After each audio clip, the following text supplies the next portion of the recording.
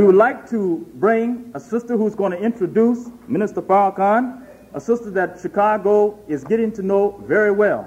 Let me bring her up to you, our dear, beloved Sister Minister Ava Muhammad.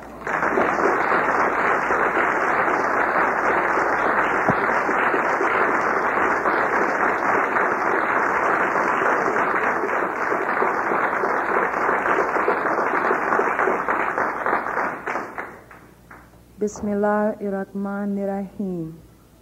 In the name of Allah, the Beneficent, the Merciful, I bear witness there is no God but Allah, and I bear witness that Muhammad is his messenger. I greet my beloved brothers and sisters of the mighty black nation in the words of peace and paradise in the language of our fathers of Assalamu alaikum. Brothers and sisters, Allah has blessed us once again to come together here in the Final Call Administration building to hear the words of wisdom through our leader and his servant, Minister Farrakhan Muhammad. We want to welcome again all of the brothers and sisters in our listening audience in Chicago who support the work and effort of Minister Farrakhan Muhammad to rebuild the works of his father, the Honorable Elijah Muhammad. Brothers and sisters, the Honorable Elijah Muhammad told us that the greatest enemy we have is fear. Fear of the slave master and the slave master's children, and that which will bring them displeasure. He said that the only way we can remove this fear is through total submission to the Lord of the worlds, the Almighty God, nourisher unto perfection, Allah, who is not many gods, but who is one God. We are taught in the Bible and in the Holy Quran how to look for and how to identify in this last day and hour who is with God and who is with the devil. There's only two minds prevailing on the planet Earth, the mind of Allah and the mind of the devil. And they are both struggling for your mind. And we already know, for it is written, who will prevail. It is he that created himself and the heavens and the earth. The same God that your mother and father prayed to deliver us from 430 years of suffering. A God who is not to come, but is with us today. We're taught that you recognize God by his ambition. His ambition is freedom, justice, and equality. We recognize the devil by his ambition. His ambition is destruction, and he uses delusion. He makes us play with our own mind, black man and woman. He makes us believe that he stands for right and that right is incorrect. So it is only through prayer and submission to the Almighty God that created you, me, and the planet that we live on to ask us that we maintain our sanity and the balance, that we get off of this weak-kneed, vacillating policy that the black nation has of passiveness, that we stand up for what is right today, and that we back the man who is in our midst today.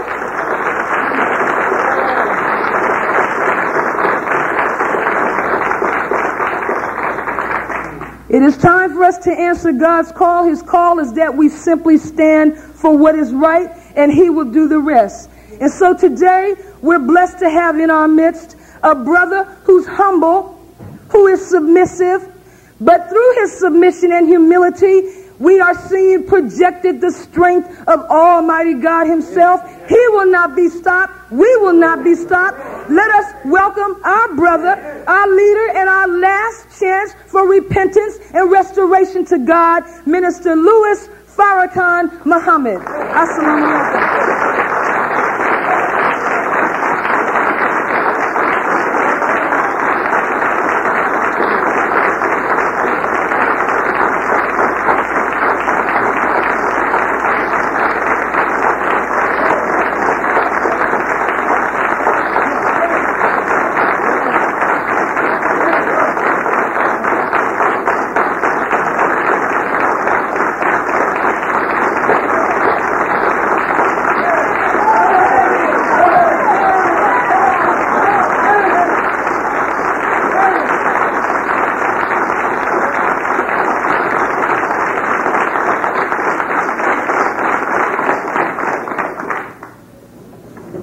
Bismillah ar-Rahman ar-Rahim. In the name of Allah, the Beneficent, the Merciful, I bear witness that there is no God but Allah, and I bear witness that Muhammad is his messenger. I greet you, my beloved brothers and sisters, with the greeting words of peace. Assalamu alaikum. Once again, it is my great honor, privilege, and pleasure to have this opportunity to represent the teachings of the Honorable Elijah Muhammad, the teachings of Islam, the teachings of all of the prophets, the teachings of the Holy Quran.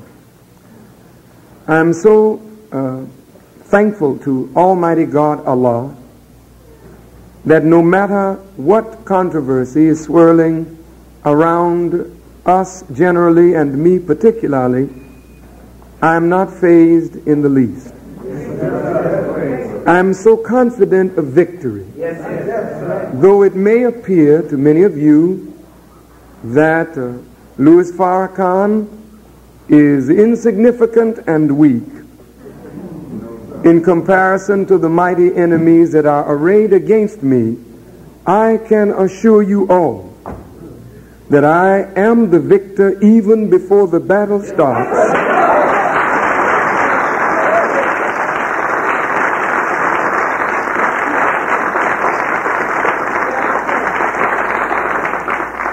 And I can assure you all that to defeat me and what I represent is to defeat the Lord of creation, and this the enemies of Farrakhan cannot do. So I come to you this morning very humbly, very much at peace, very full of joy, knowing that nothing that the enemy says or does will weaken the truth one bit, nor will it weaken the righteous. No. We expected this. And so when we get what we expect and what is written, we can only say, praise be to Allah, the Lord of the worlds. His word is true. You know, to my beloved Muslim brothers and sisters, followers of the Honorable Elijah Muhammad, followers of Prophet Muhammad, followers of Islam, you can tell when a man is following in the footsteps of his father. For those of you who may have doubted me, when you see the same enemies that were the enemies of my father become the enemies of his child, then you know that the child is following in the footsteps of his father. That should be very clear to those of you who know anything of my father, the Honorable Elijah Muhammad. Then you know that I am indeed his child. And as they were not successful in the least in disturbing the nation of Islam under my father, they shall no more be successful in disturbing the nation of Islam under his son.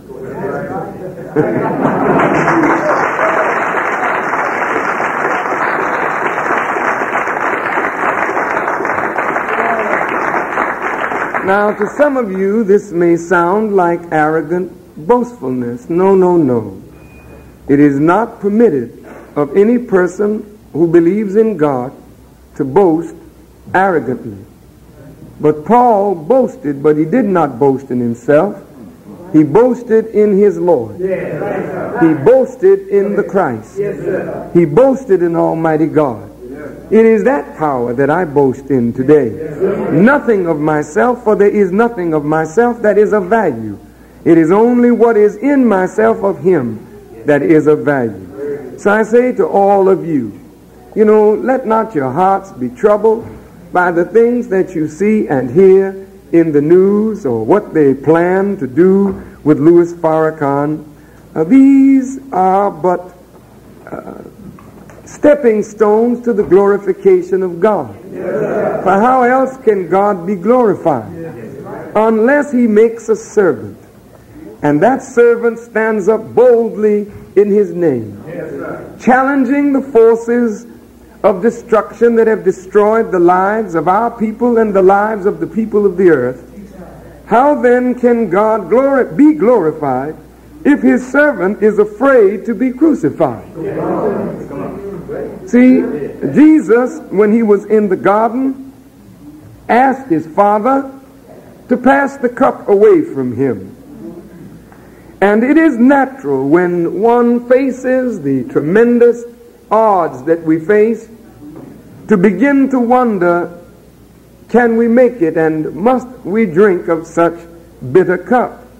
The cup of rejection, the cup of seeing your friends whom you have helped and benefited turn against you because they misunderstand. The cup of false accusation, being brought before the councils of men to be scourged and evil spoken of, to be tried and ultimately to be put to death.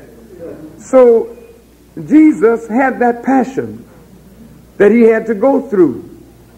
And most Christians who claim to love Jesus are not willing, of course, to go through that kind of passion for his name's sake.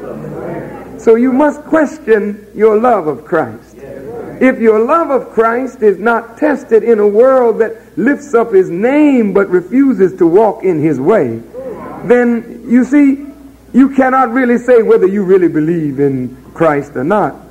But I say to all Christians who are within the sound of this radio broadcast, I am not only a believer in Christ, but I have submitted myself to be Christ-like. And as a result of that, I am persecuted even as he was, and even as his disciples were. But as he was in that garden of Gethsemane, in a time when prayer was absolutely and profoundly necessary. I understand that we're having some technical difficulty. You will always have technical difficulty from now on.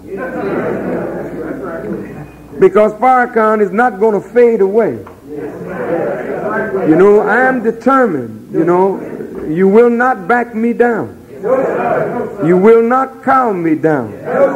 You will have to kill me to stop me from saying the truth, and you can't kill me. You cannot do that.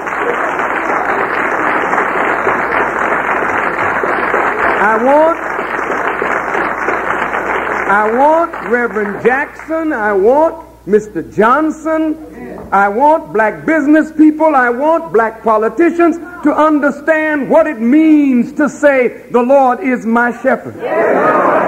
I want these preachers who cow down and fear to stand up, these politicians that fear to stand up, I want you to know what it means when the scripture says, yea, though I walk in the valley of the shadow of death, I will fear no evil, for thou art with me. I want you to know what that means.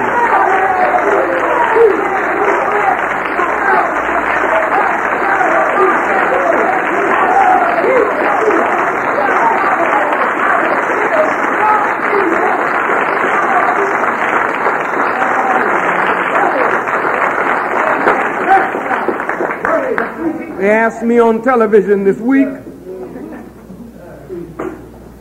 about whether a climate for my assassination had been produced. I said, certainly it had. But I don't care anything about the climate. I know who has power over the climate. I'm not worried about anybody assassinating me. You don't have a gun big enough to shoot me. I don't need guards around my house. I thank you for being there, but I'm not in need of that. What I'm in need of, I already have. And that's the backing and the power of Almighty God and the angels themselves. So I'm saying to black America, fear not.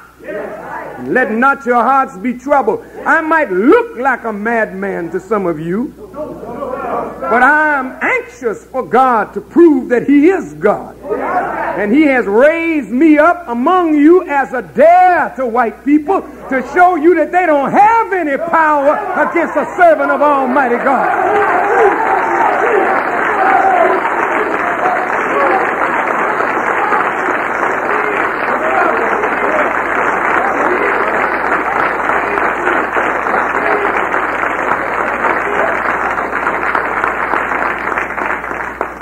when Jesus was in that garden, under that heavy passion, wanting the bitter cup to be passed away from him, I understand his feeling, because it's painful to work all your knowing life for a people, only in the time of trial to see them turn against you.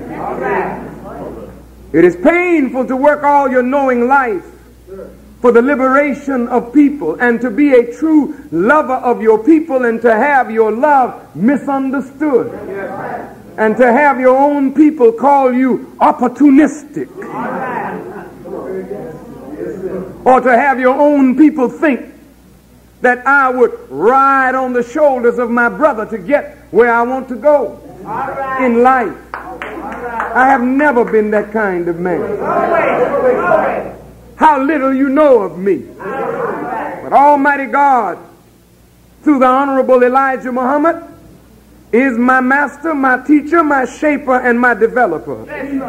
The Honorable Elijah Muhammad told all of you to look at me. And he told all of you to listen to me, because he was going to do a work through me that even though you were looking at it, you wouldn't even believe what you were seeing. I have taken on the rulers of the world, and they shall not overcome what I have to say.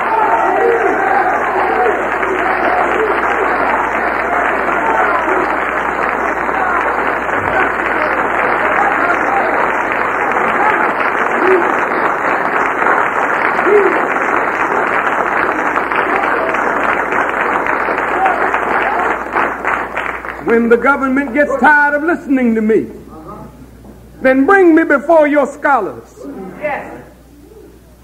I'm ready for them and for you.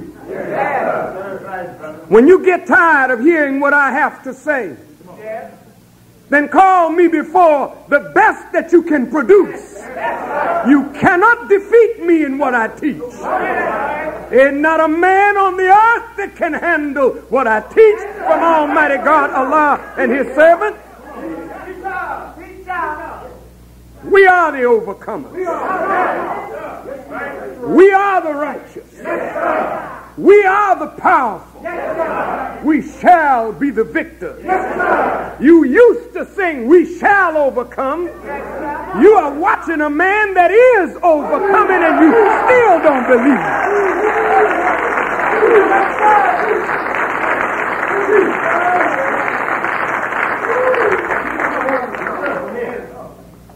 In the Holy Quran, in the 61st surah or chapter, in the 8th verse and the 9th verse, it reads, they desire to put out the light of Allah with their mouths, but Allah will perfect His light, though the disbelievers may be averse. He it is who sent His messenger with the guidance and the true religion, that He may make it overcome the religions, all of them, though the polytheists may be averse. In the Washington Times this week, for the whole week, they have featured articles with Louis Farrakhan on the front page. And they put out a magazine based on those articles called Insight Magazine. Yes, sir. Where they call themselves doing an expose on Louis Farrakhan. They mock Master Farad Muhammad. And they would have the people believe that he's a white man and a dope peddler and a cheap criminal that they arrested. But the Quran says in the 61st surah, who is more unjust than he who forges a lie against Allah and he is invited to Islam? And Allah guides not the unjust people. Beloved brothers and sisters, in 1962 or 3, the Hearst newspapers came out with what they called an expose and used that same picture of this same white man saying that a white man began the Nation of Islam. W.D. Ford. The Honorable Elijah Muhammad came out the very next week with a picture of this imposter and a picture of Master Farad Muhammad on the front page of the Muhammad Speaks newspaper, and offered the Hearst newspapers $100,000, sent a brother there with a cashier's check, and said, if you can prove that your W.D. Ford is our Master W.D. Farad, then you can have the $100,000 and we will pay with our lives. Of course, you know the lie was exposed then, and the lie will be exposed today. But what is their motive? Why now? It didn't work in 63. You bring it back and try it again in 85. What is your motive? For the first time in a long time, there's a black man in America that has mass appeal. This is the way Allah and the Honorable Elijah Muhammad wanted it. Today, Louis Farrakhan is growing in strength and in the hearts of the masses of black people. White people are terrified because they have never wanted a black man to have the love and respect of black people unless he was their man. Someone that answered to them. One that they called a responsible Negro leader. Responsible to them. They know that they don't control me. They know that they cannot control me, and they know that they cannot buy me. I am untouchable by this word. They know that. So they call me Cannon Mouth. Farrakhan they call me. Because the blast of truth out of my mouth is tearing their world apart. And you sit there and you hear them say these things, and you see in the paper them write these cartoons of me, and you don't even compare it to the scripture. The scripture tells you that a man would come up among you. I quote the exact words. It said, that day cannot come except there be a falling away first, and the man of sin be revealed, the son of perdition, whom the Lord will consume with the spirit of his mouth on the brightness of his coming. Listen, I am not the Lord, but I am the clearest sign that that one has appeared and is in the world. They are afraid of what is coming out of my mouth, because what is coming out of my mouth is tearing up their world, making manifest their lies and their deceit, their trickery, and exposing the man of sin, the son of perdition. You see, the book of Revelations talks about those who would say they are Jews but are not, but that he would make them of the synagogue of Satan. Remember, dear beloved Christians, and don't any of you preachers think that you can come to me and dissuade me from my mission. You can only come to me and bear witness to my mission.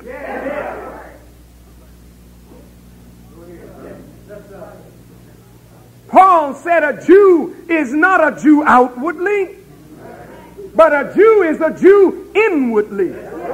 Jew is not a race. Jew is a spiritual state of being.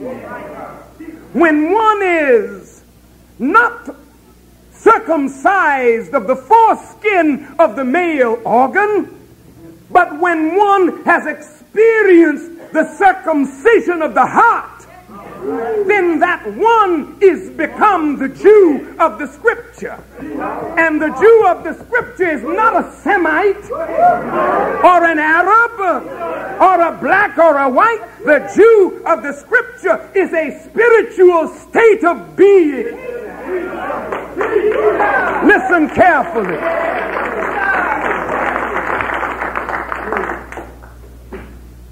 That's the book. I'm not making this up. But a man of sin, not a spook nor a spirit, but a human being who is a knowing and rebellious one.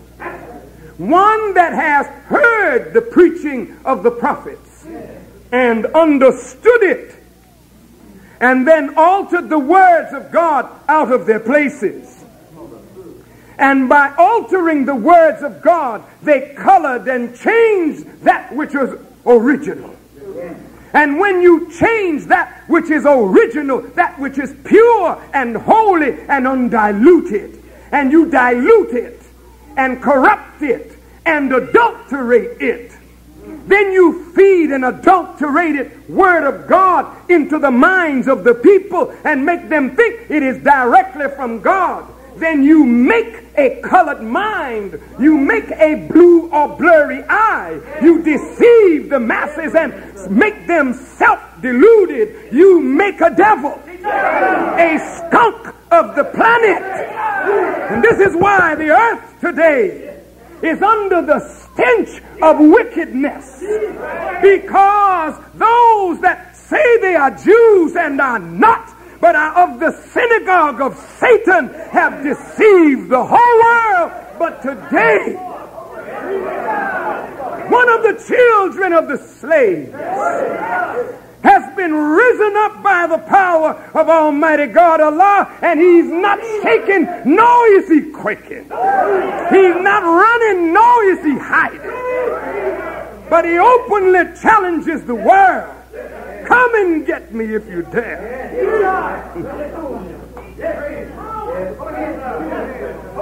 Wicked demons who have made devils, made yourself into a devil, made the Gentile nations into devils, where your deceit has now poisoned the very earth. So Jesus and Paul, said, as by one man sin entered into the world, and death came into the world because the world sinned, then death has spread to all men. So Paul again said, we have before proved both Jews and Gentiles under sin. Paul said, there's none that doeth righteousness. There's none that doeth good. No, not one. This is not Farrakhan talking. That's what Paul said. I'm only saying what you claim to believe. It's there in your book. None of you are righteous, both Jews and Gentiles, because you have been deceived in the Word of God. You that preach the Word of God are deceived in what you preach.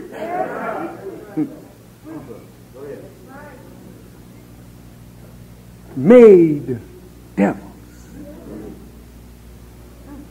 skunks of the planet Earth. So a stench comes up from your religious practice, your religious worship stinks. Because you praise God with your lips, but your hearts are far removed from the practice of righteousness. I'm talking about Christians. I'm talking about Jews. I'm talking about Muslims. I'm talking about Hebrews. I'm talking about Buddhists. I'm talking about Shintoists and Zoroastrianists. I'm talking about atheists and agnostics. I'm talking about Catholics and Baptists and Church of God in Christ. Your religion is off base. You have been deceived. It's difficult to admit it, but you are in hell from the wickedness of a rebel called a son of perdition. That man of sin must be revealed. The cover must be pulled up off of him. As one of the old prophets said, Allah will lift up the skirts of his garments and show the world his shame. Well, if you see it happening, don't get angry with me. You don't like what I'm saying, then burn your Bibles. Go home today and pull the pages out and burn them up, because what I say is justified by Scripture. You don't like what I say, Muslims, go home and burn your Holy Quran. I'm not anti-Semitic. I'm anti-evil. And if you're a son of God and a son of righteousness and a daughter of God and a daughter of righteousness, you too must be anti-evil, anti-oppression, anti-exploitation, anti-racism, anti-sexism. Yes, you must be anti these things if you are for God. They're doing these things because they fear the word. So they want to make the speaker of the word look like he's insane.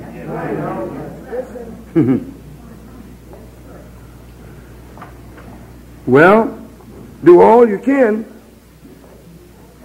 It will not work today. Allah says in the Quran, He will perfect His light, though the disbelievers may be adverse.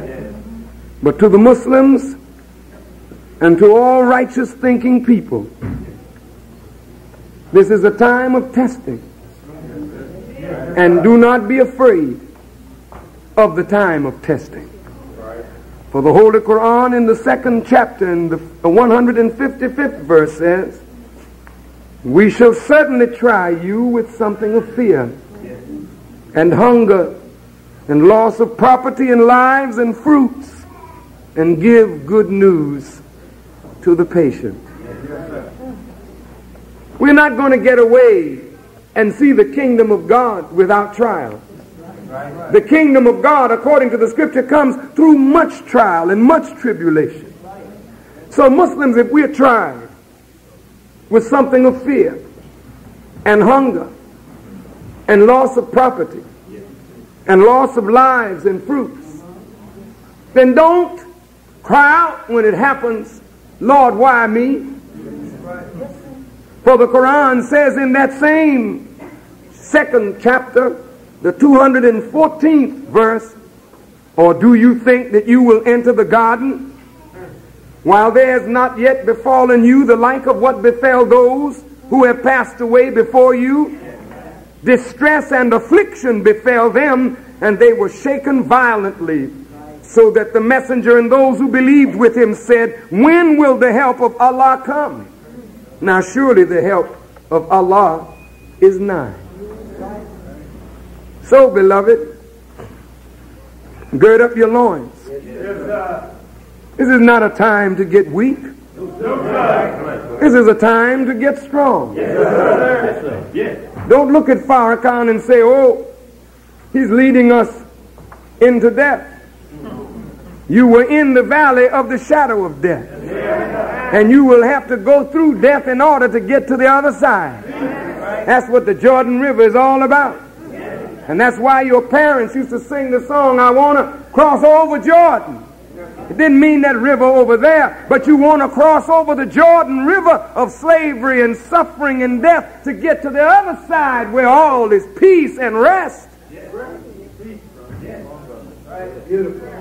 We're on our way. The black man will not be stopped today. There is no power that the wicked have that will stop us. They've tried in their articles to link me to the Bldgs and gangs in Chicago. I said, please link me with my brothers. I'm not ashamed to be linked to my brothers, the Bldgs. I'm not ashamed to be linked to the disciples. That's my family. You say, but they're criminals. Who judges them? You mean the number one criminal on earth judges them?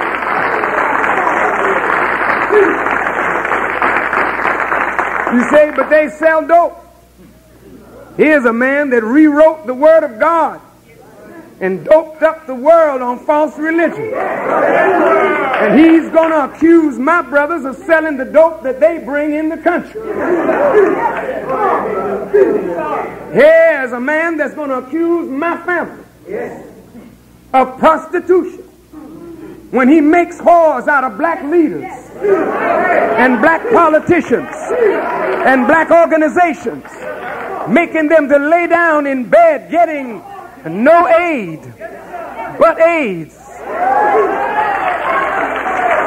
They have a hell of a nerve. You cannot judge the Bldgs. You are not clean enough to judge the Bldgs.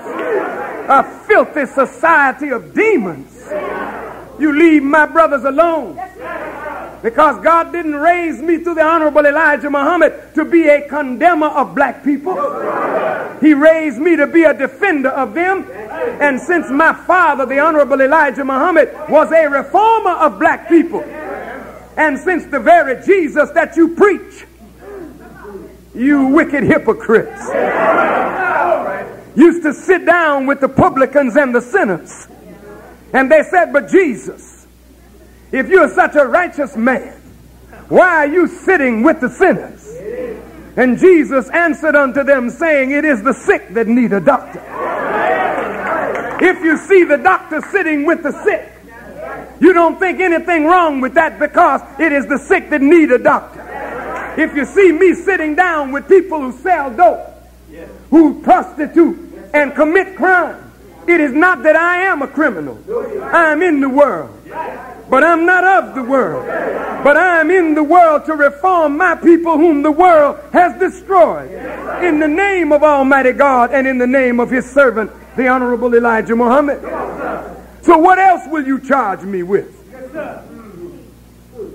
In the article, they say that Master W.D. Farrakhan was a white man. Well, if he is a white man, how then can you charge me with being a bigot and a racist and being anti-white if my own Savior is a white man? And we honor him and respect him and set a day in commemoration of his birth into the world. How can you charge me with being a racist if my own Savior is a white man? You see, when you lie, when you're a liar, you can't tell it right. The man that you brought to us as W.D. Ford is not our man. That's your maid devil. That's your man. The man that I represent, he had a Caucasian mother, all right, but he had an original black father. He was very light-skinned, but he was not white. That's again showing we're not racist. Why, the very Quran out of which I preach came through a prophet, as some scholars say, was very light-skinned. Others say he was a white man. So I couldn't be a racist. If I can accept the book, that came through Prophet Muhammad. So what are you talking about?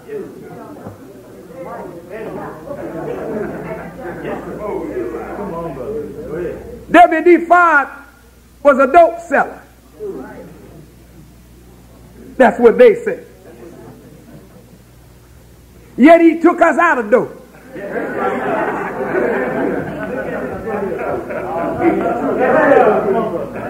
I want you to think about that. Here's a man that took us out of drugs. If he took us out of drugs, how could he be a drug dealer? If he was arrested for selling drugs and he liked drugs, he would make his followers what he was. But you admit, white folks, that the only successful drug rehabilitation program has been the program of the Honorable Elijah Muhammad. So how could the man that taught him be a drug dealer, and my father Elijah Muhammad takes us out of drugs and I take the people up out of drugs? You're trying to subtly insinuate that I get my money through the sale of drugs. But you are so stupid as a liar,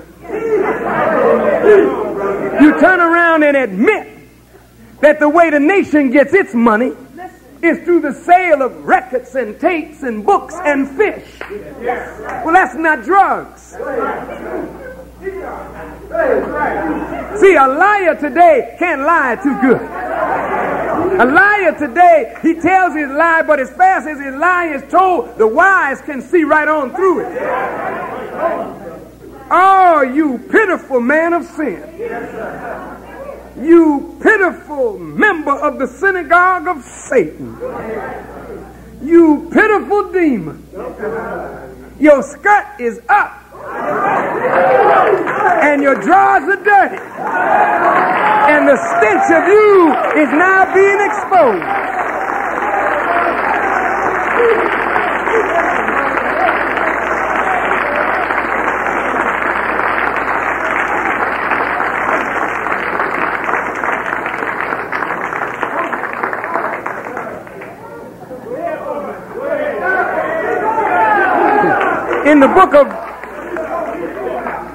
In the book of Revelations, I want you to know where this is in the book, so you can go on home and study it. Of course, it's all through the book, but this is a very special passage here. In the 12th chapter of Revelations, it says, "And there appeared another wonder in heaven, and behold, a great red dragon, having 7 heads and 10 horns, and 7 crowns upon his head. And his tail drew the 3rd part of the stars of heaven, and did cast them to the earth. And the dragon stood before the woman who was ready to be delivered to devour her child as soon as it was born." Now, you know the Bible is not talking about a real, literal dragon. But it's talking about human beings that have the characteristics of a dragon. The dragon is a grown-up, highly developed serpent. They say he spits fire out of his mouth. It's really a mythological kind of creature. This dragon is not green. It is red. The red here stands for its anger. And the dragon stood before a woman. But the dragon had 7 heads and 10 horns and 7 crowns upon his head. It's talking about something that was built on 7 hills. Rome. It's talking about the government of the West that support an imperialistic form of Christianity. I'm not talking about the words of Jesus Christ. I'm talking about religious imperialism. And for those of you, my dearly beloved Catholic friends, who have you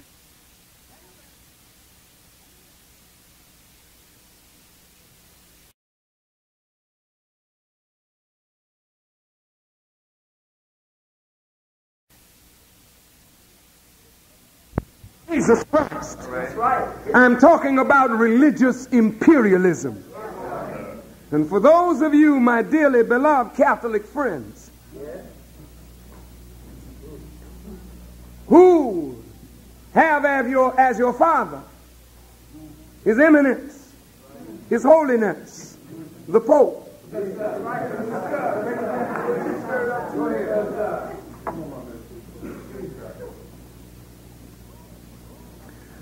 Rome was built on 7 hills. But Rome is not righteous.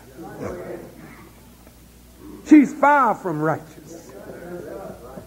And the church that comes out of Rome is far from righteous. The word dragon is used. In the word dragon, you get the word drag. When someone goes out in drag, what does that mean? It means a man that actually puts on clothes as a woman and is a homosexual. That's a bad word. Has a bad meaning. Has a bad denotation and connotation. To drag. When they used to take our fathers, when they wanted to make an example out of them, they would tie them behind a horse, alive, and drag our fathers over the earth while the stones cut their bodies. But the real meaning of drag on is one who comes after you have mounted up on the mount of truth and drags you down from your mount and drags you out of the light into darkness again. The dragon, red with anger, stood before the woman. The woman who was ready to be delivered. The woman here represents a messenger of God, pregnant with the truth and with a nation that was about to be delivered. The nation was destined to rule, to replace the rule of the dragon. So the dragon wanted to kill the woman and to devour her baby as soon as the baby was born. It said that the woman brought forth a male child who was to rule all nations with a rod of iron. This is telling you that a new ruler is to come up. And the dragon doesn't want the new ruler to come in. So just as Herod wanted to kill Jesus before Jesus was born, the dragon wants to kill this male child before it is born. Just as the government wants to kill off the leadership of black people before it comes to birth, because they fear the future. But the book says that there was war in heaven. Michael and his angels fought against the dragon, and the dragon fought and his angels and prevailed not. And the great dragon was cast out, that old serpent called the devil and Satan, who deceived the whole world. So the dragon and the devil and the serpent and Satan is one and the same. And as we move on in that chapter, it says Now is come salvation and strength and the kingdom of our God and the power of his Christ. For the accuser of our brethren is cast down, who accused them night and day before God and before the throne. And they overcame him, the dragon, by the blood of the Lamb and by the word of their testimony. And they loved not their lives unto the death. This is not talking about some of you weak-kneed Christians who love your life and love the life of this world and will not stand up for truth, but it's talking about men and women who care nothing about their life when it comes to truth and righteousness and the salvation of the people. They will stand for God even to their death. They will stand. Look, they overcame the serpent by the blood of the Lamb. It's not talking about lamb's blood, but as lamb's blood was used in the time of Moses on a gatepost so that the death angel would pass over the righteous. The blood of Jesus, meaning the life that the man lived, is the only life that will enable us to overcome this wicked serpent and dragon. If you will live the life that the Honorable Elijah Muhammad taught us to live, if you will live the life that the Jesus lived, then that kind of life will give you power in it to overcome this serpent, this dragon. So when the dragon saw that he was cast unto the earth, he persecuted the woman who brought forth the male child. As they watched, as I moved about this country, they saw a nation coming up, cheering their own black brother. They had never witnessed this before in the history of America. Thousands of black men standing up with their brother and for their brother. And they saw a male child coming into existence. And they're angry with the woman, meaning a man who is like a woman unto another man. In that I am not the author of what I teach, but my mind, like the dark womb of a woman, was a willing receptacle for the word of God. And the word of God from the Honorable Elijah Muhammad impregnated me with his spirit. And as I speak the word, people are delivered unto God and unto the truth and unto the Lamb of God, who is the Honorable Elijah Muhammad.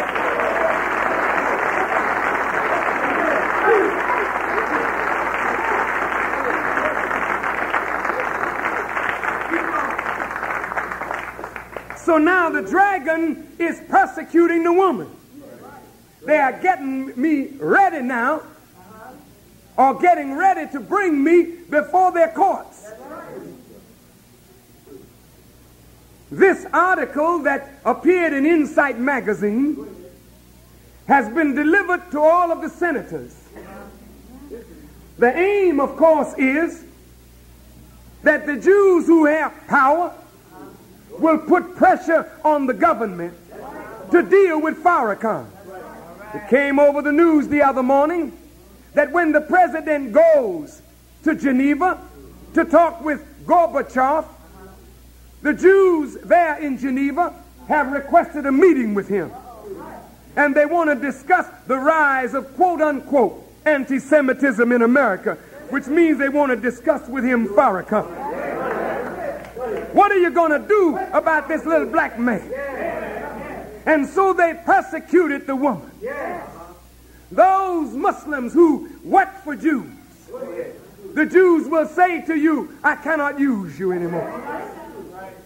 Those of you who have been fired because you came to a meeting, don't worry about that, because they don't control the sun, nor the moon, nor the stars, nor the rain that germinates the seed that grows the wheat that makes your daily bread. You don't pray to the Jews, Jews, give us this day our daily bread. You say, Lord, give us this day our daily bread.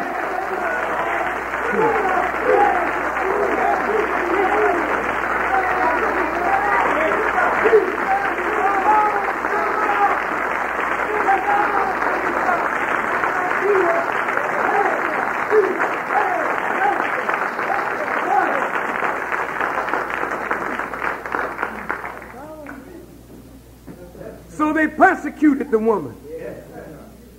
But Allah says in the Revelation, rejoice ye heavens, and ye that dwell in them. The end is come. Woe to the inhabitants of the earth and of the sea, for the devil is come down unto you, having great wrath, because he knoweth that he hath but a short time. You see, beloved, the white man is now saying to black people, Farrakhan is your problem. Because if it were not for Farrakhan, we wouldn't be hard on you like this. They're telling Mr. Johnson, if it was not for Farrakhan, Mr. Johnson, it wouldn't be a problem for you today. So, Mr. Johnson, it's Farrakhan that's your problem. Jesse, it's Farrakhan that's your problem. Black caucus, it's Farrakhan that's your problem. Black leaders, it's Farrakhan that's your problem. And unless you agree to sanction his removal, we'll continue to persecute all of you, because we're angry now that you didn't stand up against Farrakhan like you should. I say to all of you, stand up, Mr. Johnson. Stand up, Mr. Jackson. Stand up, Father Clements. Stand up, black leaders. Fear not. They have no power over you, but the power you give them by your weakness. Stand up, black leadership. Resist the devil and he will flee from you. Stand up, black leaders.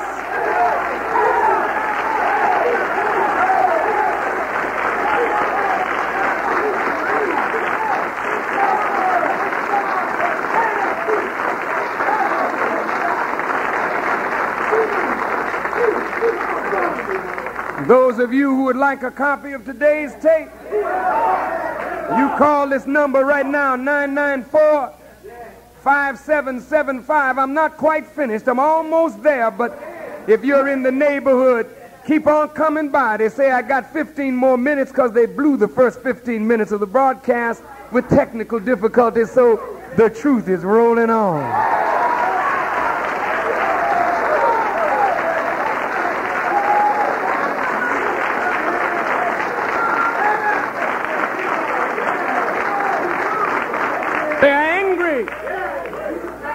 They're angry because they see the end. Their kingdom has been weighed in the balance and has been found wanting. They're angry. Let them be angry. For the Bible says, why do the heathen rage? And the people imagine a vain thing. They imagine that they can kill me. That's vanity. Allah will sit in heaven, the book says, and laugh at them. He will have them in derision. They're angry, brothers. They're angry, sisters. Because their end is coming. You should rejoice like a woman who is in the final month of her labor, in the final minutes of her labor. She knows the pain is hard, but she knows that birth will bring relief. So I say to you that this dragon, this woman in drag, this freak, this thing, That's right. who wants to frighten us. The book says the dragon, the serpent, cast out of his mouth. Now the serpent has a male gender. He's not really a serpent. It's a man with serpent-like qualities. If you read what they write like a snake. Oh, Oh, Paul had it right. Said the poison of asps is under their tongue. Their mouth is an open sepulcher, meaning their mouth is a tomb. And if you listen to their words, they lead you into spiritual death. This demon spewed out of his mouth water like a flood. See, it didn't say it was a flood. It was like a flood. Now the propaganda, ever since the overwhelming event in Madison Square Garden, when they looked up and saw between 40 and 50,000 black people that could only get into a 25,000 seat auditorium, jammed up everywhere, in the aisles,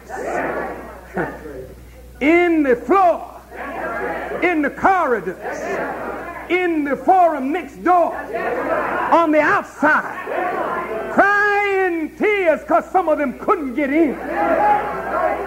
When they saw the fervor of the people for their brother, they said, this man has to be stopped. I understand. Because if I were they, I would want to stop him too.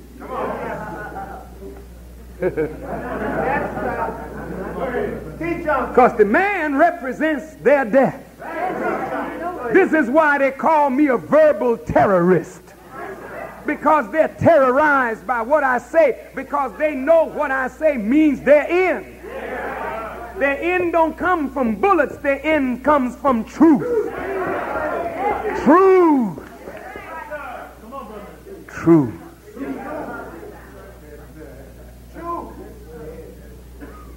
So the serpent now has a male gender, spewing out a flood like water. Have you noticed that since the overwhelming event on October the 7th, there hasn't almost been one day that they have had something in the newspaper about Louis Farrakhan. Every day, anybody that will criticize me, anybody that will condemn me, anybody that will say anything evil against me, give them headlines. I want to say about my sister, Betty Shabazz. Nobody knows her troubles but Allah and Sister Betty. Betty sincerely tried on that television show to stay away from any kind of controversial talk about Louis Farrakhan. But a Jew, a smart, crooked man of sin, brought her on supposedly to talk about her late husband. The name of the program was Betty Shabazz Talks on Malcolm X.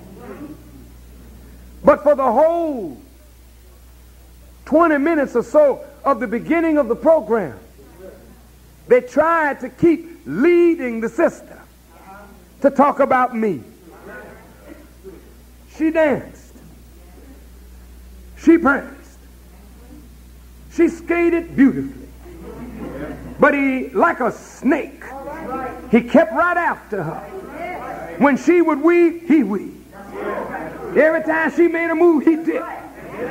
Come on up on the other side. He was a snake, charming her with soft speech, clever words. I watched him, a snake, a devil. But I knew that if I had been in front of him, by the grace of God, I could have defanged that skunk.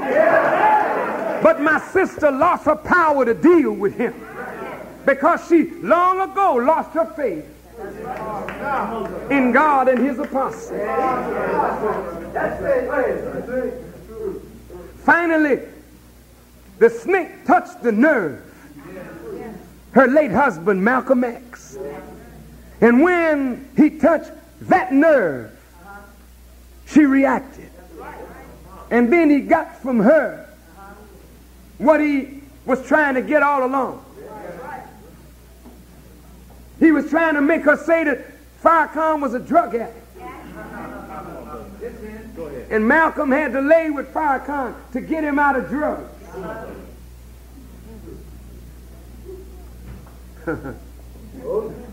But if I were a drug addict, they would have found it out by now.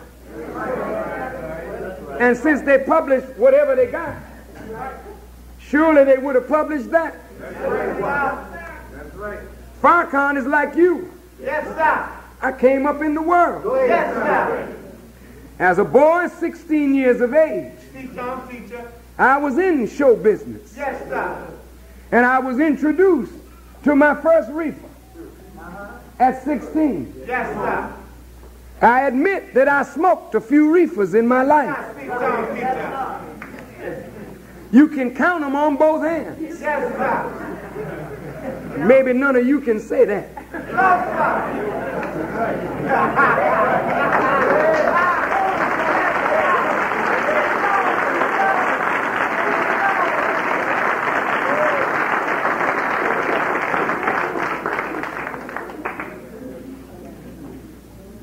Yes, sir. But I was a man that from a young boy understood.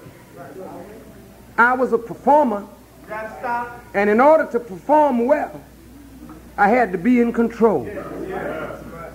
I never liked performing high. I never will forget one night, a man came up on a ship from Jamaica, and he had what they call ganja. They told me ganja was bad stuff. So I certainly wanted to try it out.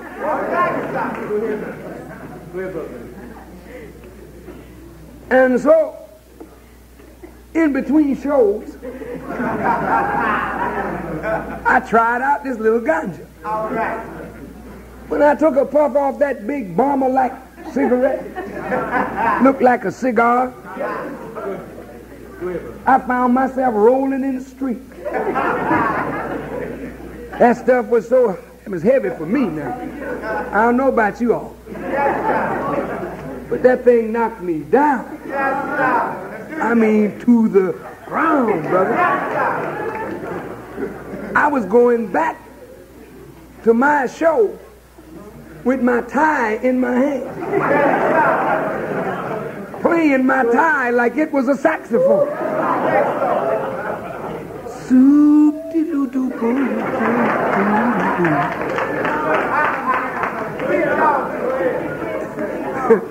By the time I got back to the club, it was time for the show to go on.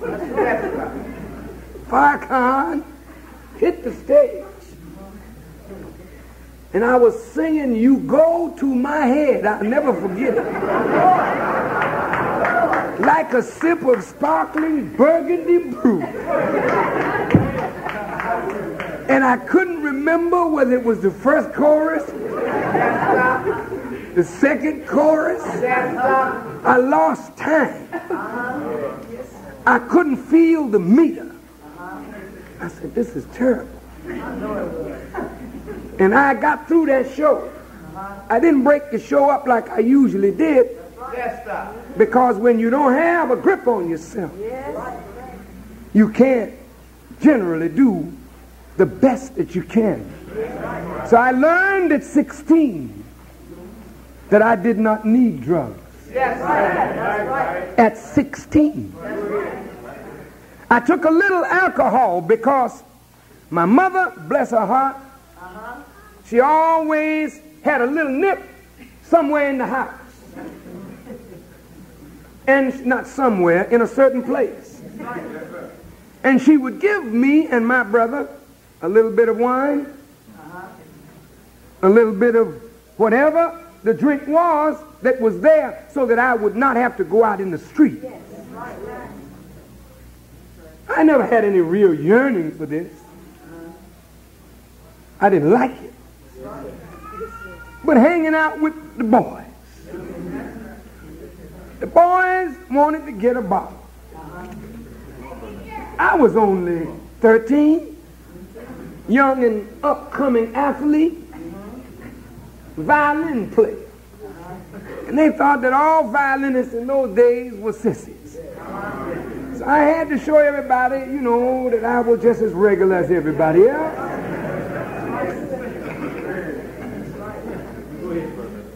So the boys wanted us to chip in and get a half a pint. Half a pint was a lot of stuff in those days for a 13-year-old boy. I never will forget the name of the brand. Probably hasn't been on the market since. Lansdowne whiskey. And it will land you down, brother and sister. So me and my boys went to hiding in the alley, swigging off of this Lansdowne. And when I got home, because I had to be home early, I had one of those kind of mothers. If you didn't come in on time, she would lock the door. Put a chair up under the knob so you put the key in and can't get in. Then I'd have to sit out in the hall in the cold night. Then about 2 in the morning, she would come open the door, then call me in. Smack me up in the head a few times.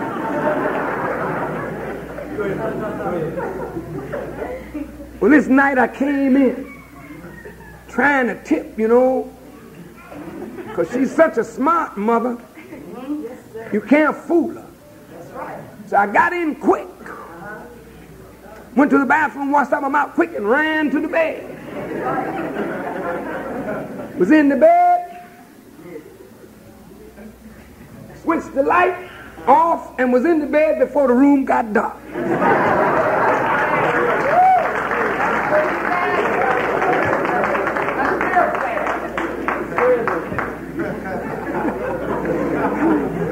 This must be the light part of the teachings.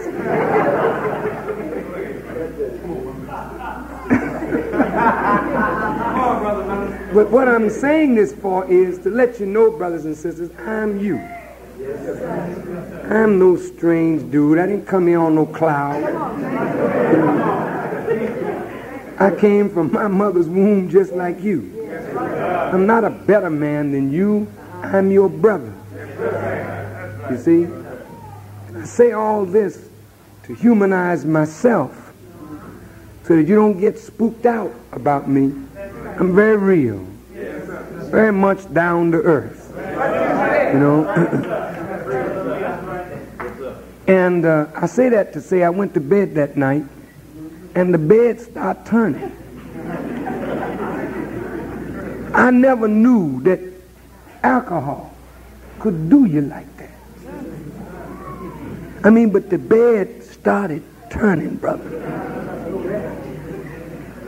And that's an awful feeling when you lay down in your bed to sleep and the bed starts turning. Finally, the bed was turning so I got up, sitting on the bed with my head between my knees, trying to draw breath, keep from throwing up. Then I laid back down and the bed started turning again. Turned so that I knew I was going to throw up, and I started running to get down the hall to the bathroom, hoping I wouldn't disturb my mother, and between my room and the bathroom, here it comes. All the Lansdowne. And all what was down under the Lansdowne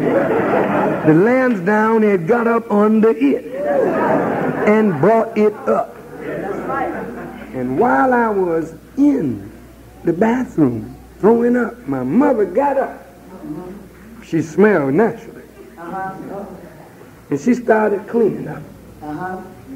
That stuff was so strong it took the varnish up off the floor. I'm telling you, I'm just a boy. My mother said, "Son, have you been drinking?" I said, "Yes, ma'am." Because I used to get special whoopings when I lied, you see. So I learned early, tell the truth and take that one whooping rather than tell a lie and let her discover it and get 3 or 4, you know. So I said, yes, Mother. I went to a party and we got a little something and I got sick. She said, well, I hope you learned your lesson. I said, I did. So even in all my nightclub days, you can go back, as the white man is doing now, trying to find people that knew me. All my friends will tell you, that boy is clean. I never performed high. And I fired anyone in my band that was high. I wanted you to be at your best, and I can't have no drunken performer or no coked out performer with me. I had people offer me coke in those days. I turned all of that down. Not because I'm afraid, but because I understood who I was and what I wanted from myself. And I did not want that. I did not need that. And I know you don't need it and you shouldn't want it yourself. I come all the way back to Betty Shabazz. This demon wants to insinuate that Farrakhan had Malcolm killed. In this paper, they say they brought Farrakhan in for questioning. But they couldn't find anything on him. Brother and sister, I was so far removed from the assassination of Malcolm X. These people never questioned me. Never. But the white man would like to try me in the press. Because they cannot try me in a court of law. When they said I threatened the life of Milton Coleman, the FBI could not listen to the tape and find anything on the tape to bring me into court on a charge. So the FBI and the Justice Department dropped that, but the press keeps putting it out there because they want to try me in the court of public opinion. So the serpent, look at this now, cast out of his mouth water like a flood. Now, if you've ever been in a flood, and right there in Washington, while they were flooding the black people with propaganda, Allah was flooding from West Virginia into Virginia, right on into Washington. The black folk in Washington didn't even know there was a flood because the headline every day was Louis Farrakhan. But on Friday, they couldn't hold it back. They had to tell the people that Georgetown, where black folk used to live, that white folk pushed us out of, was now underwater. Where white now underwater. Where white folks lived, there was a statue there called the Awakening. And the statue with the awakening man with his arm up was covered up to the arm with water. So Allah was so swift in taking retribution that while that wicked serpent, that Jew of the synagogue of Satan, was casting out of his pen or mind or mouth water like a flood after the woman, that he might cause the woman to be carried away by the flood. Allah was flooding them. He was actually carrying them away. Look at this now, brothers and sisters. A flood, the power of it will uproot trees. Floods undermine the foundation of your house. It undermines the railroad beds. Floods bring the serpents out of their hiding places. You all right? Some of you are strong in your faith. Yes, sir. Like a tree. Yes, sir. But if you're not careful when the flood comes, Oh, yes, sir. it will uproot your tree. Don't you know that? And it will disturb the foundation of your faith. That's what it's designed for. Oh, yes, sir. Teach y'all. But according to the book, Yes, sir. the book says, and the earth helped the woman. That's right.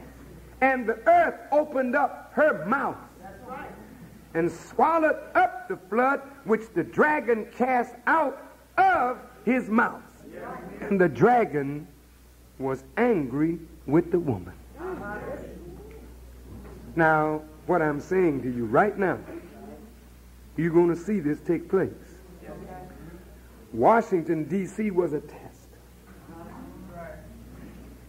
They're going out now among the people sampling what effect their propaganda has had on the strength of the faith of the people. And what they're going to find is that after all that they've said and done, I could go to Washington tomorrow, and instead of drawing 11,000, we could fill RFK Stadium. The earth here is you. You're going to hear the propaganda, and you're going to swallow it up. Just as the earth takes the water into it and dries up as though the water never existed, you will take the propaganda in, and it will not affect you. And I will be helped by you still. And when they see that nothing that they have done is working, they get angry. It didn't work in Washington. They were quiet. We got 11,000 on a Monday night. In Los Angeles, they blasted me. And 19,000 came out on a Saturday night.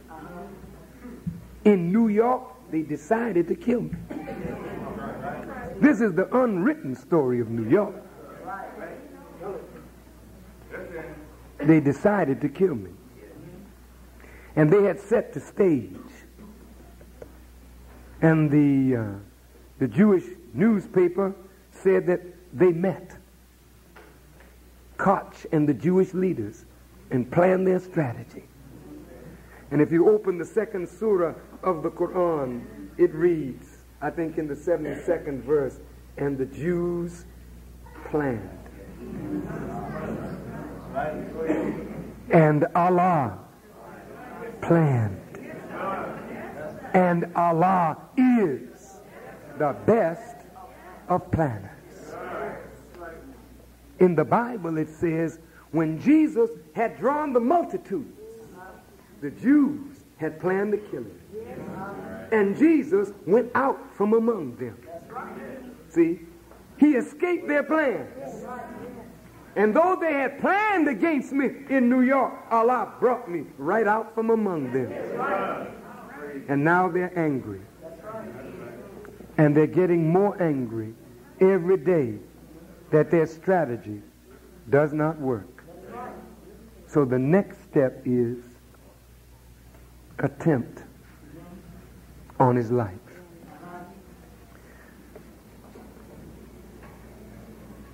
So the dragon was angry with the woman and went to make war with the remnant of her seed.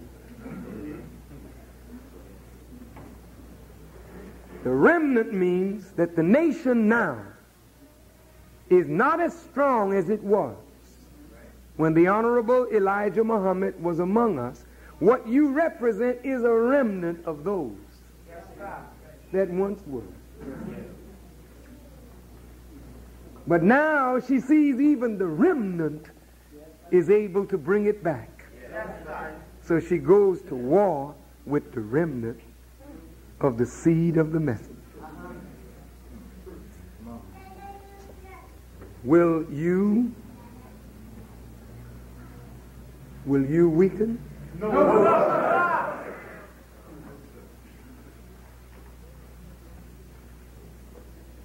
To those of you who fear, in my conclusion, I say to you, fear not. God is going to try you with a little fear, yes. But you must stand up. Even if they make you afraid, stand up. That's right. I remember once I spoke at the John Jay College of Criminal Law and Justice in New York City. And I went to that college, which is a white college for criminal justice in New York. And they had a group of white persons who were police, who were FBI agents, everything in the audience.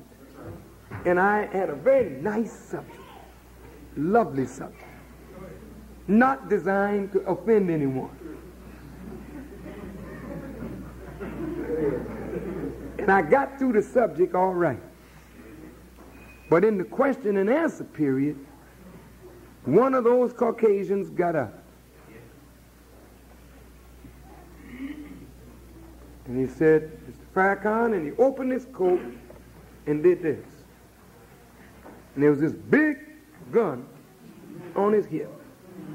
He said, Mr. Farrakhan, he said, is it true that Elijah Muhammad teaches that the white people are devils?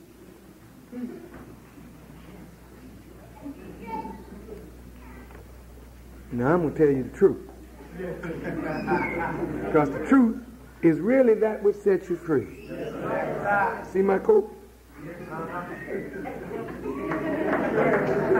Well, that's the way my heart was pounding. And when you get disturbed like that, brothers, sisters, that's your test. My heart was pounding. I said, man, I didn't want to come in here like this.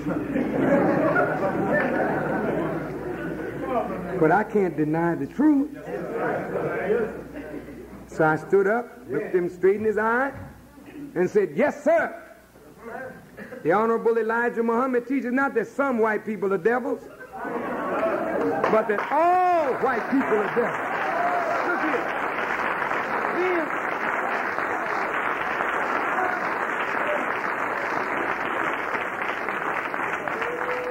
Now I was afraid, but I challenged my fear. Then I said, and this is the reason why he said you all are devils. And then I went on into it. And the more I went into it, he didn't want to hear anymore. He said, I understand. Now I understand. That man forgot about the gun that was on his hip. He became afraid when I stood up. And I am saying to you, this does not mean that you will not be made afraid.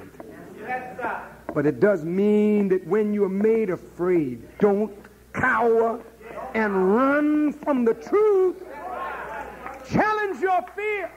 And even though you are afraid, stand up. Die like a man today and call on to God and say, Allahu Akbar. Allahu Akbar. And deal. And you will find that the more you stand up, God will take the fear off of you. And he will put it on your enemies.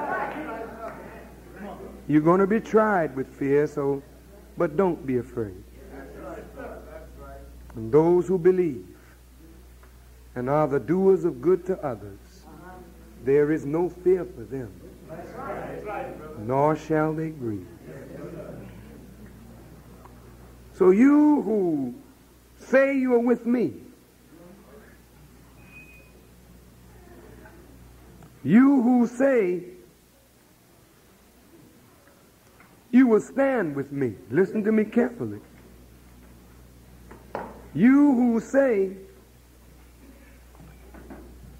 that you believe in Allah, let me warn you. You can't stand with me without prayer. Any of you that does not pray to God, Allah, is not with me now.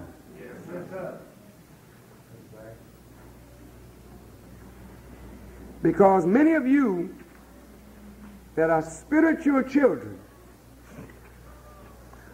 would like to make me a God.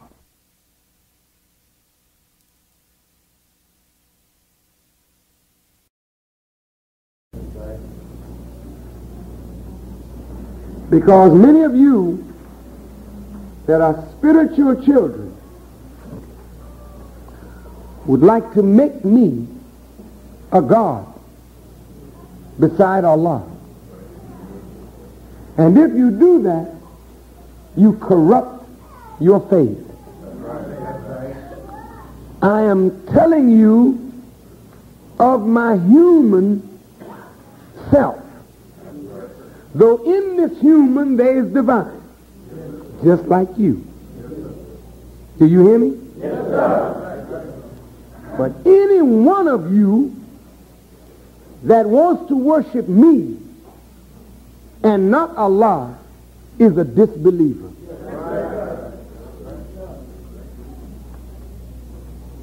There is no God but Allah. And if you want to equate me with the God, you're wrong. I am no more than a servant of His as you are. I want you to know this. Don't ask me to pray for you as though your prayers are not valuable. Learn to pray for yourself. Then ask me to pray for you. And I ask you to pray for me. It is not that my prayers are more important than yours, because you have direct access to God. You don't have any intermediaries who stand in between you and your God. You can go to your God directly yourself.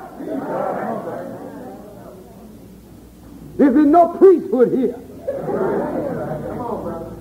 that you must wait to come through Brother Farrakhan to get to the God. No, no, no. You go to him direct for yourself. I'm warning you. Set up no rival or no partner with Allah. The Honorable Elijah Muhammad is not his equal. He's a servant of Allah that has been exalted by Allah. But he didn't make himself. He's a made man. And a made man is not equal to the maker, nor is a sent man equal to him who sent him. Is that clear? There is no God but Allah. Some of you can feel the devil mounting for an attack. Yes, sir. And you get a little nervous. And you say, we need training. Yes, you do. What kind of training do we need? Well, we need martial arts training. Yes, you do. But that's secondary. Why? We need weapons training. You do. but not those weapons. You cheapen the God. But Farrakhan, you being a little spooky. Then you go on and leave me alone. You gun-toted us, and you didn't want to go out and get you shotguns and Uzis and automatic weapons and whatnot. This is not what Farrakhan is advocating. But if they come, they're going to come shooting. They come any way they want to come. Now, Farrakhan, be realistic. How can I be more realistic than my teacher? I'm not the equal of Elijah Muhammad. I'm unworthy to lace up his shoes. And my father never asked us once to carry weapons. In fact, he told us all, get rid of this. Why?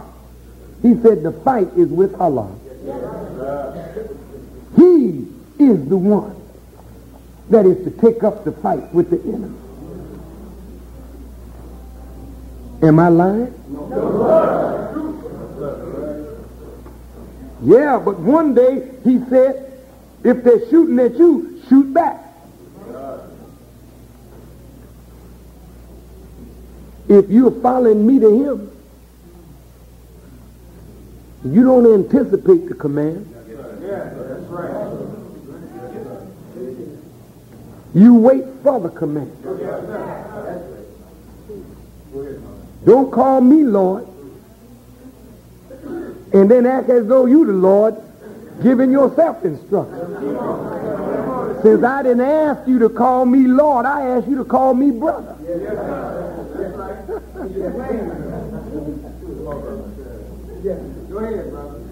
But if you recognize that our Father told you to obey me, then wait on me. I didn't tell one of you to gather arms for the Jewish Defense League, the Ku Klux Klan, or anybody else. Did I? No. And I'm not going to tell you that unless he orders me in that way.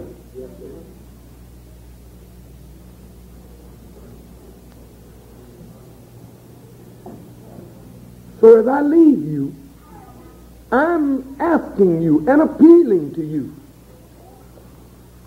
Don't put your trust in some little cheap pop gun that you bought from the white man that could misfire.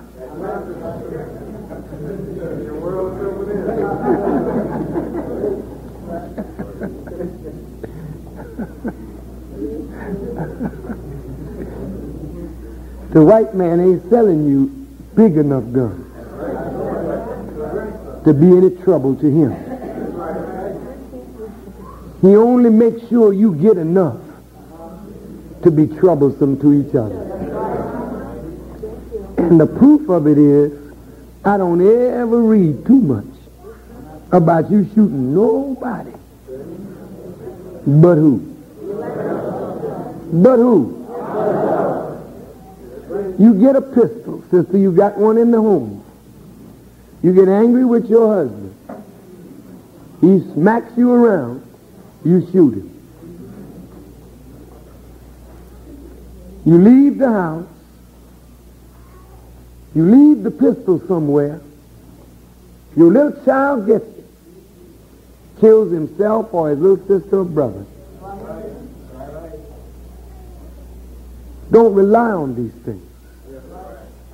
Don't rely on the carnal weapons of this world. Rely on Allah.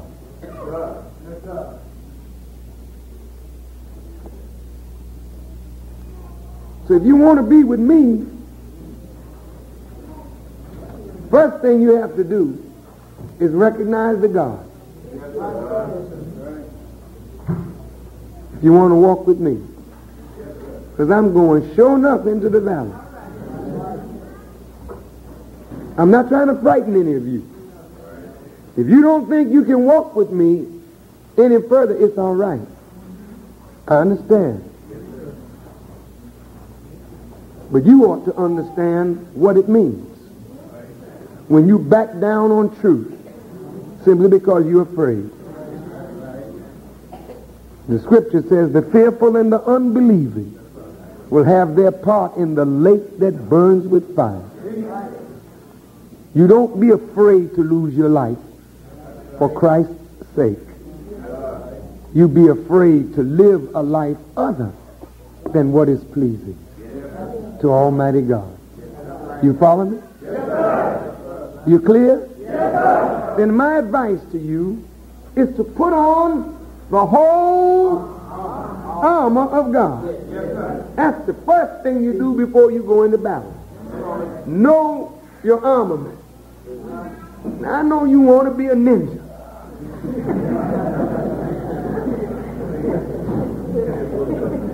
And you getting your noon chucks and your darts and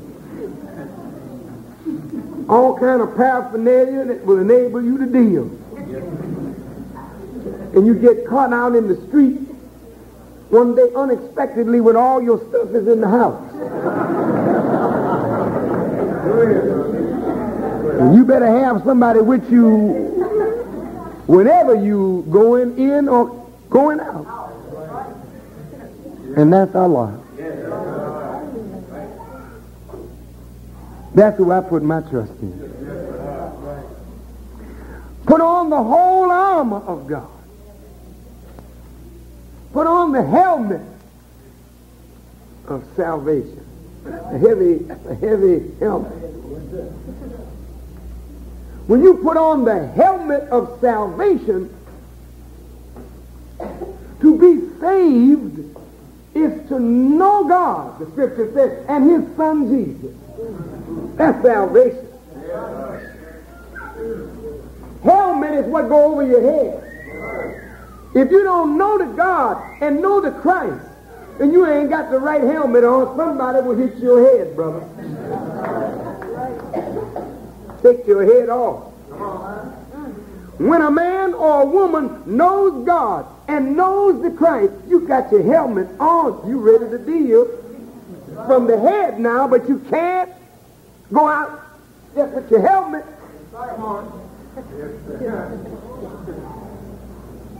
You got to put on the whole armor, not just a helmet. But once your head is suited up with the knowledge of God, that's a heavy knowledge. And the knowledge of his Christ, and you are rooted in that knowledge. Boy, your helmet is on firm. Ain't nobody going to knock your helmet off, brother. But then the book said, put on the breastplate of righteousness. You didn't hear me? Now, when the white man wants to shoot at you, and he wants to score, and he puts that thing in his hand, and he positions himself. And he aims right for here. Because he knows all the vital organs right in here. Once he busts you up here, your heart, your lungs, 10 to 1, you're not going to make it. So, here is where you need the best protection. So, the white boy puts on a bulletproof vest.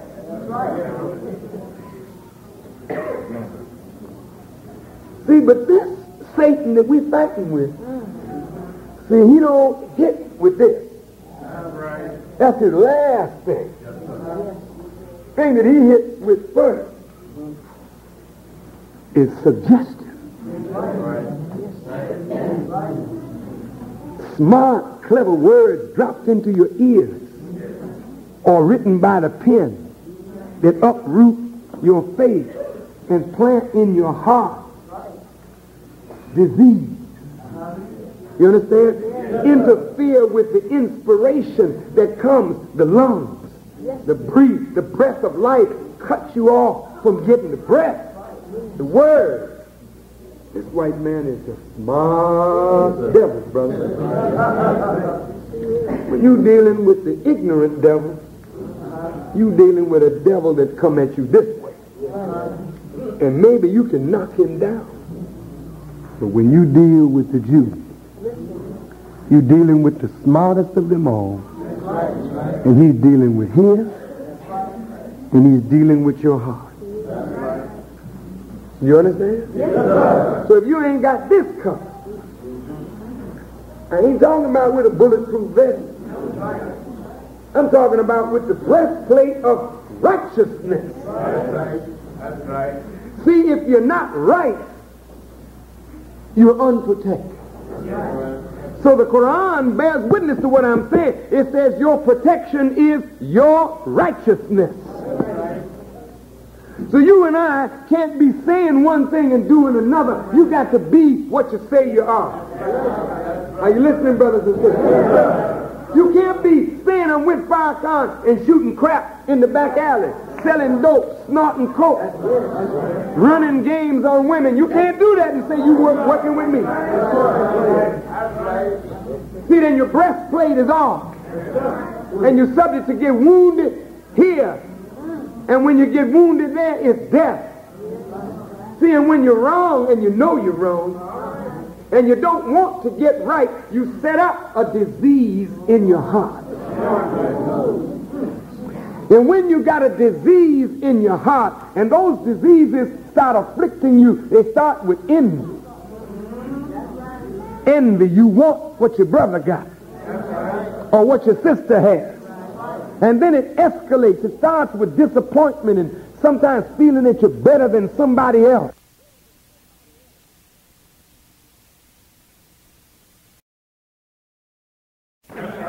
Or what your sister has. And then it escalates. It starts with disappointment and sometimes feeling that you're better than somebody else. But you don't get what you think you ought to get, so the heart becomes diseased. You get set up to be taken right on off. So you got to put on the breastplate of righteousness. Then your foot has to be shod in the shoe of the gospel. That's some heavy stuff. You know, if you kick somebody barefoot, it don't say that it's a felony. But once you put on a shoe and you kick somebody with a shod foot, then that's a weapon. That's right. You understand? Now, if your foot is shod with the shoes of the gospel, and gospel here means the good news of the salvation of your God coming to you and your people. You got that on your feet, so you walking in the path of the gospel. You got the knowledge of God and His Christ. You got on your breastplate of righteousness. Then you pick up the sword of the Spirit.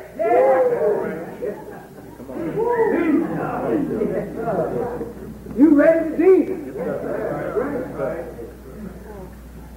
Now, if you don't think that Farrakhan got his armor on, hey, brothers and sisters, look, I got to stop now. This is the end. The boy got on his armor. Now, you know, look, common sense should tell you, have you ever in your life heard of a man that the white man is beating on every day for nearly 2 years? How many of you could take somebody talking about you like that, writing about you like that, creating enemies from your friends, where your own friends turn you down and repudiate you because they're afraid? How many of you could take it and smile and continue to go on and work for God and work for your people? You know, there ain't too many of you that could do that. You really, some of you want my position because you like the honor that goes with it, but you don't want to bear the cross. You understand? You want the crown, But the minute anybody with you criticizes you, you want to kill them. But I'm criticized all day long, and I never talk about killing those who criticize me. Can't you see that my helmet is on? Now, I must confess, I am not a holy man.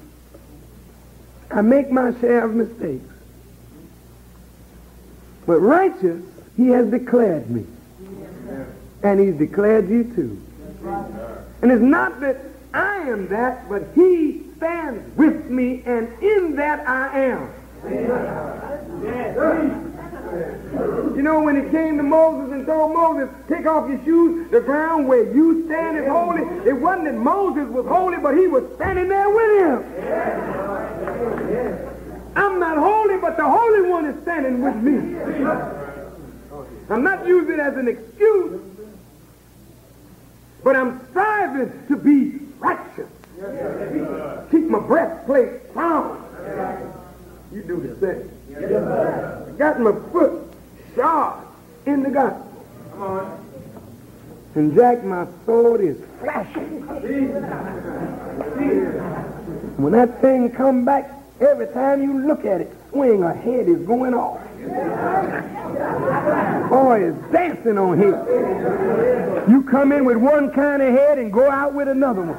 The boy took your head off so smooth and put a new head on your shoulder just that quick. You went out, lost one head, got another one, and went on out the door and said, man, that's really something. Look, that's the sword. That's the sword of the Spirit of Almighty God. The book says, not by might nor by power, but by my Spirit, saith the Lord. It is not my power that is raising the people up. It is the Spirit of Almighty God. I want you to follow that example. I don't want you to rely on no weapon, but the weapon of truth. I want you to train physically. Be good, well trained in the martial arts, but be better trained in service to Almighty God. As much as you know your katas, I want you to know your rakas.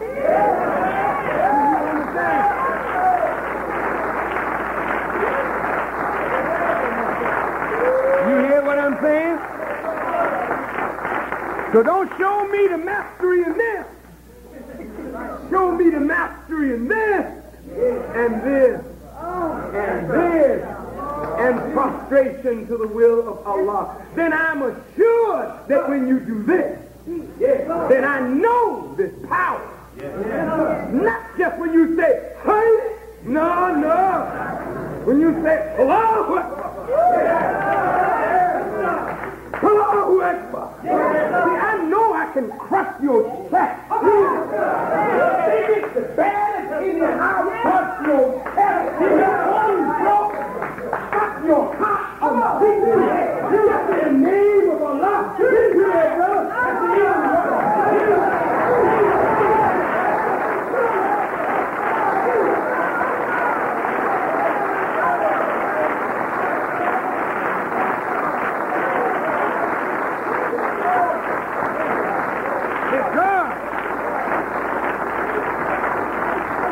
It is the power of God.